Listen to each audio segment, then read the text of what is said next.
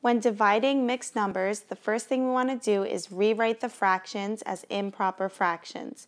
So we have to do 5 times 3, which is 15, plus 1, which is 16. Keep the denominator the same. Bring down the division symbol. 3 times 1 is 3, plus 1 more is 4. Keep the denominator the same. Now that we have two improper fractions, we can use the keep, change, flip rule. Keep the first fraction the same, change division to multiplication, flip the second fraction. Now we could check if we can cross simplify. 4 and 16 can both be divided by 4. This becomes a 4. This becomes a 1. Now we can multiply. 3 times 4 is 12. 5 times 1 is 5.